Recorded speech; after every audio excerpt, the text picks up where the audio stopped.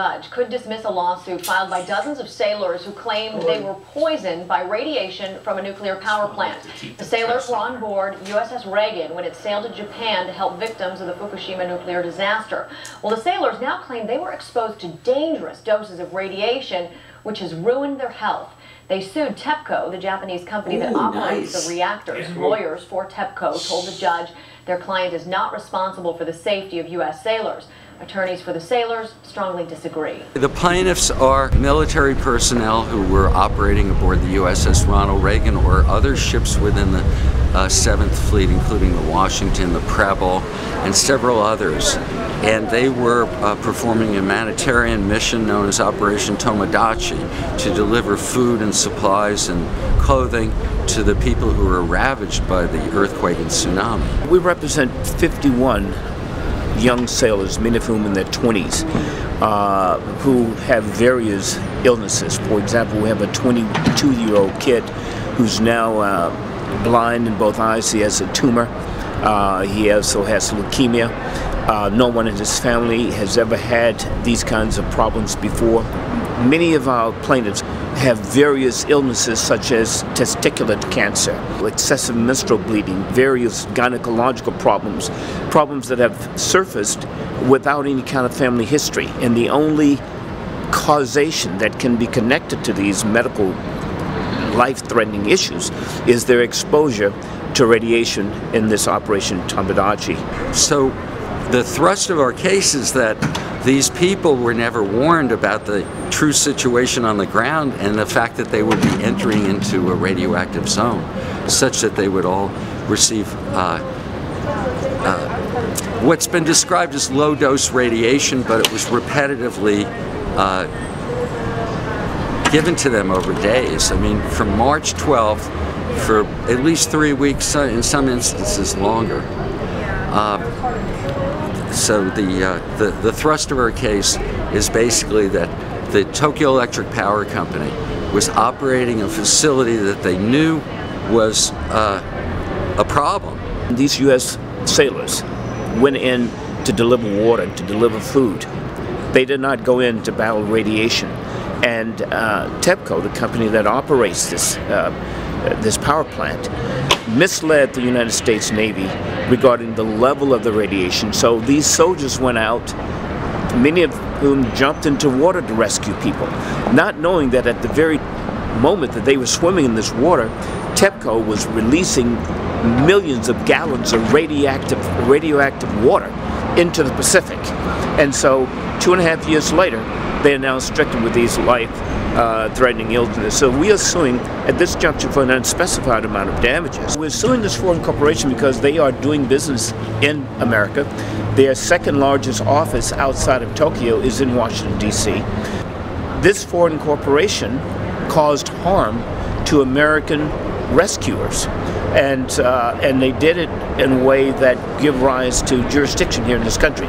Specifically, the USS Ronald Reagan and many of the 7th Fleet were based right here in San Diego. So that's why we're in the federal court in San Diego. There is a bar known as the Ferris Doctrine, which prevents service people from suing the military for situations that occur during their performance of their duties. But the real reason is because the U.S. military is not responsible for the victimization of these people.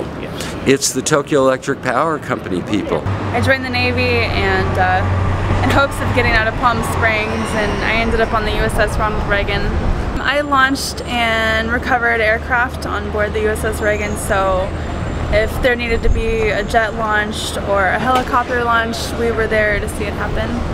As soon as you kind of stepped foot on the flight deck and kind of went outside, you had this taste of like aluminum foil, and it was cold, and there was just a different type of atmosphere. There was a lot of debris in the water, and we just weren't concerned about what was going on with the whole radiation and any of that. Our concern was getting our food and providing humanitarian assistance to those that were in need on the coastline. We set up base in a hangar, and we did humanitarian missions. We flew water and food to the Japanese peoples surrounding the nuclear reactors, and My job, I was maintenance admin, so I kept track of logbooks and stuff like that. But Marines, when you have downtime, you work on the aircraft as well. So I actually helped decontaminate the aircraft, wash the aircraft, and I actually touched a lot of the contaminated parts because we replaced a lot of parts because of the contamination. I want to say a number, maybe 16 engines we replaced, which is crazy. All my commander said was we wrote the handbook on aircraft radiation. So when an aircraft was contaminated, they just replaced it because they didn't know the cause. Maybe corrosion could occur. So as soon as the Navy detected the radiation, we replaced it. So I'm not sure if there was anything physically wrong with the engines when they replaced it, but they were contaminated, so we replaced it. We had 7 helicopters, so each helicopter has 2 engines, and we replaced around 16 engins. And so that's unusual? That's beyond unusual. Our ship provided nearly all of our food. The entire ship's company, we didn't really have any food rations after, but we were more concerned with people who didn't have any food or any place to stay. So we ended up giving all of our food. We had individuals coming up with personal stuff like blankets and clothes and stuff, and we did everything possible to get the food on the helicopters and to the mainland as quick as possible. We had Navy around with their detectors and suits and stuff, and they detected high radiation. A lot of the flyers and pilots, they removed their gear. They took their gear, their boots, their flight suits, all that stuff. And it wasn't until a couple weeks after that they ended up giving us paint suits. They call it protective gear, but it looked like paint suits. So we were unprotected for several weeks. My entire time there, we spent the majority of our day getting aircraft off the boat that had first aid equipment and food and supplies and stuff like that. And then we'd spend the rest of our day going down through the decontamination area, and that was kind of a whole other experience itself. It went as far as them putting rubber boots on top of our work boots, and that was the only preventative from us and the outside elements, the radiation on the deck. So when we came down from the flight deck and went through decontamination, they would scrub our boots and take readings off of our clothing, and if we had articles of clothing that were contaminated, they made us take it off. And oftentimes there are people who were stripping down completely behind curtains and were putting on little cloth suits so they can walk back to the berthing and change because they had their entire clothing taken away, and we weren't really prepared for any of that. I received no protection, but like I said, I was maintenance administration, so but a Marine always helps out with every job when you have downtime. So when we transported the contaminated parts to the supply, I was in contact with the contaminated parts to replace them. The first helicopter that came back with radiation, the boat was kind of unsure what to do with it. We had never, from my understanding, the Navy had never been in a situation like that before where they were exposed to radiation, and they had a high amount of personnel who were going to be exposed. I honestly don't think the Navy was ready to handle everything that happened, so the procedures were kind of jumbled a little bit, and you could tell the entire command was concerned because they were trying to do everything possible that they could to take care of us. I mean, we couldn't get any assistance from ships because ships weren't allowed to come in the area that weren't already exposed to the radiation, and no ports would let us in. Japan wouldn't let us in because we had too much radiation. Guam wouldn't let us in. Korea. What we do know is the only standard that has been accepted worldwide is the fact that there's no safe level of radiation. There was around 5,500 on the boat at the time. Not everybody was exposed to the outdoor elements. I want to assume that the people that were on the deck 24/7 getting these helicopters and food off the deck were the ones that were exposed the most, because I mean, not too many people could say they were standing on the flight deck and were tasting foil at 9 in the morning.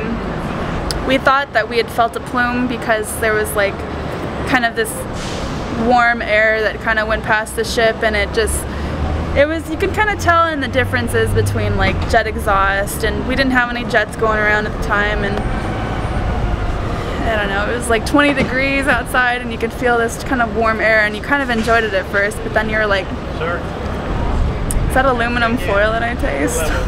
We had it in the air, in the water, it was everywhere. There was a point where I was downstairs getting water right before I had to go back up top, and I was filling up my Camelback, which is a big jug that had, you know, water you can put on your shoulders and stuff.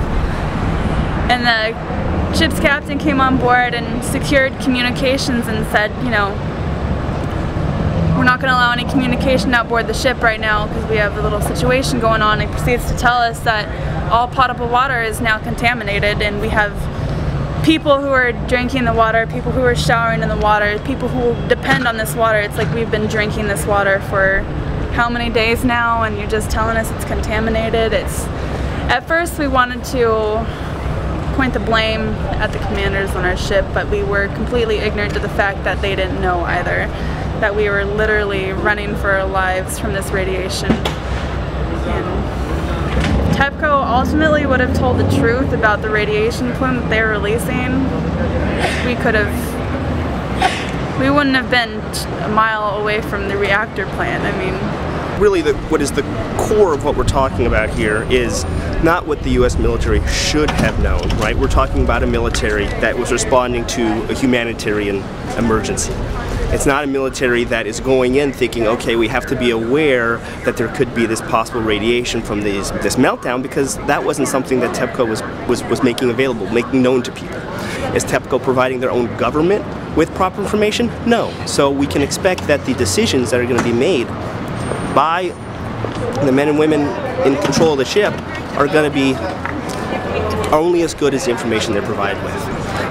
We do know that once they got on the ground and they learned more about what levels of radiation were there, they moved the ship further away from the coast.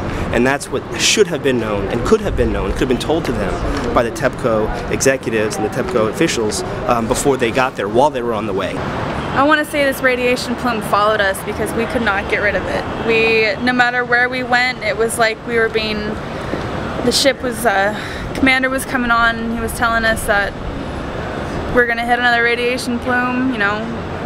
And then it got to the point where, hey, the water is contaminated, we're going to have to lock down, and we're going to go on the opposite side of Japan and try and get away over there. And as soon as we got there, our water was still contaminated, so it was just, wherever we went, it was an ongoing issue with radiation.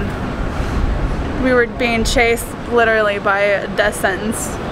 I have disc degenerative disease in my lower back, and I have no family history of it, and I have no accident that could have caused it, and I have some digestive problems as well, and stomach pain as well. So it wasn't right after the event, but it was about 6 months to a year after. And as Marines, we don't like to go to medical, so I didn't report the problems while I was still active duty. The irony out of all of this is that the Tokyo Electric Power Company gets capital infused to it, gets money from the Japanese government. $1 trillion. And the Japanese government is a major shareholder in this foreign corporation that has been described already. And they had the largest return from the bailout money that they got in their history. They made more money in the last quarter than they ever made before, and they're not allocating the money to decontamination as they should. Right now I have a lot of weight issues and thyroid issues that I didn't have before I came in, and issues that I didn't have after I had my child. But I'm just I personally can't afford to go to a doctor and get checked out like the others can. I'm kind of almost nervous, if you want to say. I'm really nervous to find out what's going to happen. I would like to be compensated because I don't know what problems are going to arise in the future. If I'm 24 and I already have disc degenerative disease, I mean, usually that happens to people in their higher 40s and 50s. So I hope nothing comes about it worse. And then the digestive problems, I hope that doesn't worsen as well. I would just like to be compensated in case it does happen. I have a 4-year-old daughter. Yeah, she's my motivation throughout this. We also want to bring awareness to the whole world, and specifically to the 70,000 first responders who went to Japan to help in this rescue mission, that they're all at risk. In fact, we're all at risk. This radiated water is going to hit right here in San Diego in the Pacific Ocean in 2015. And this is another testament to say we have to stop nuclear war, nuclear weapons, nuclear power plants. It's not the way to boil water. Each of the nuclear plants that on the planet now are leaking radiation, and they're causing major, major harm. So this is a civil rights environmental lawsuit, not only for the victims, but for everyone who could be affected by nuclear power. The judge indicated she might dismiss the lawsuit or allow a Japanese court to decide the controversy.